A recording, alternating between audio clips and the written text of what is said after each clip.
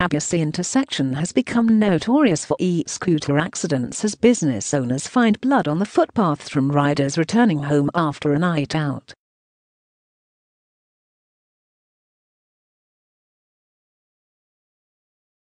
The curb on Knucky and Smith Street in Darwin's CBD is known for causing electric bike crashes as another rider was caught face-planting onto the footpath over the weekend.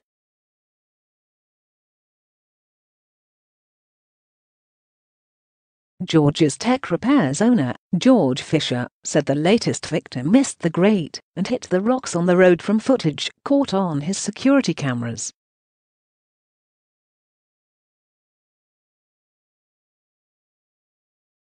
People are saying they trip over it when they're sober, so I mean they do paint the line on the ground, but it is a bit misleading, he told 9 News.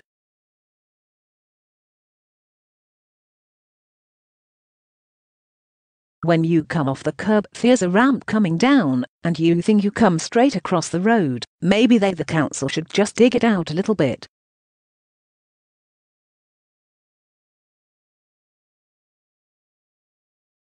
Despite a 10km speed limit between 7 p.m. to 6 a.m. now enforced for e-scooter riders, business owners located on the notorious intersection are calling for council to intervene.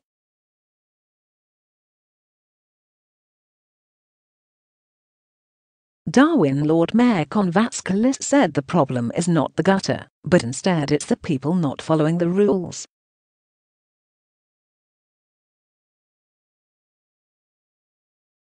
If you're crossing a major road, you have to dismantle from the scooter and walk the road, Mr Vatskalis said.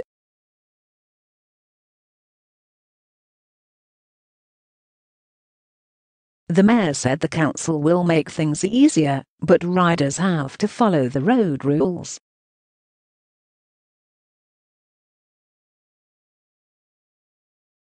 The best thing to do, and the easiest thing to do as a rider of a scooter, follow the rules and don't drink and drive, he said.